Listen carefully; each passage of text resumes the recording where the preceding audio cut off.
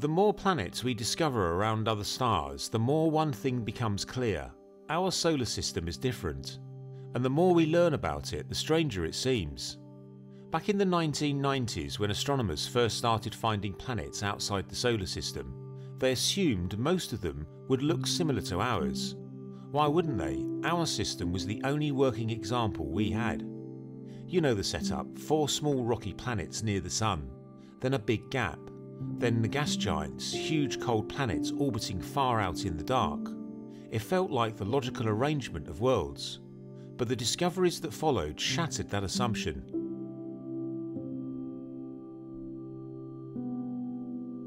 The first major surprise came with hot Jupiters, gas giants orbiting ridiculously close to their stars. So close that a whole year lasts only days. In our solar system, that zone is occupied by Mercury, a scorched rock, not a seething ball of gas. At first, astronomers thought hot Jupiters were rare, but then they started finding super-Earths, planets bigger than Earth but smaller than Neptune, often in tight, fast orbits near their stars. Rocky, gas-rich, or something in between, they were everywhere. Soon a pattern started to take shape. Most planetary systems out there are compact, crowded and chaotic. Astronomers called them peas in a pod systems. Multiple planets, similar in size and mass, orbiting in tight formations.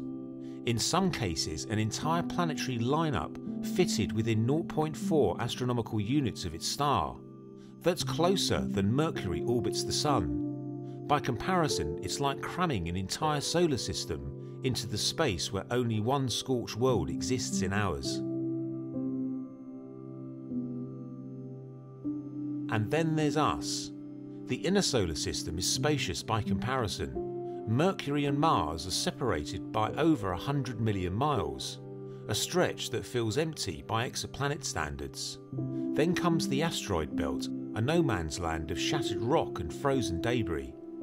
Only after that does Jupiter appear, followed by Saturn, Uranus and Neptune, each more distant than the last, stretching into the frozen dark. Our planets are well spaced, their orbits nearly circular, with small inner worlds and large outer giants. No crowding, no chaos, just silence, order and space. Compared to the tightly packed systems we've seen elsewhere, ours is oddly serene. One leading theory, called the Grand Tack, suggests that in the early days of the solar system, Jupiter didn't form where it sits now. It likely took shape further out, then migrated inwards, ploughing through the young disk of gas and debris, scattering and absorbing material that might have built super-Earths. But then Saturn got involved, its gravity pulled Jupiter back outwards.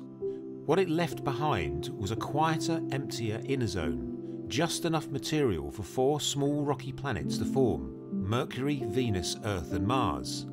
This may explain why our solar system is missing what most others have: large planets close to their star.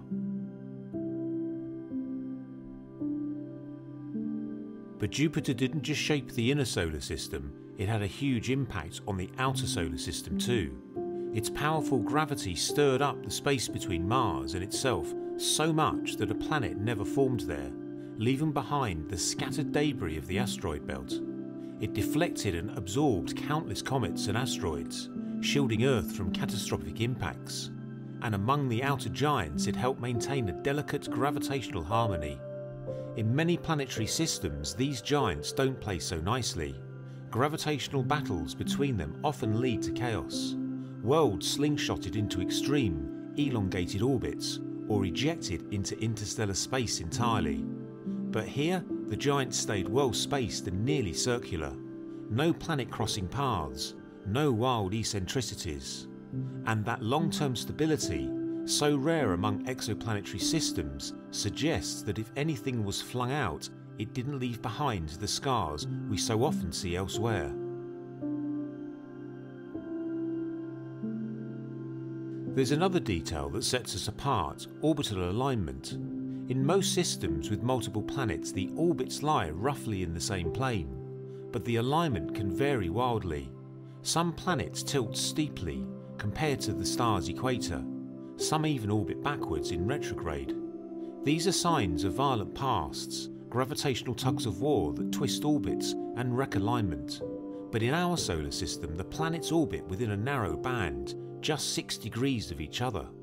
That puts us among the most coplanar systems known, not unique, but uncommon. And what about our Sun? Compared to other Sun-like stars, it's unusually well behaved. Many stars, especially younger or more active ones, flare violently, stripping atmosphere and sterilising nearby worlds. But our Sun, while not silent, has been steady enough for billions of years to allow life not just to form, but to evolve. That quiet consistency, alongside circular orbits, gentle inclinations, and orderly planetary spacing, paints a picture of a system shaped not by chaos, but by calm. So what does it all mean? Let's look at the numbers, not just the statistics, but as context.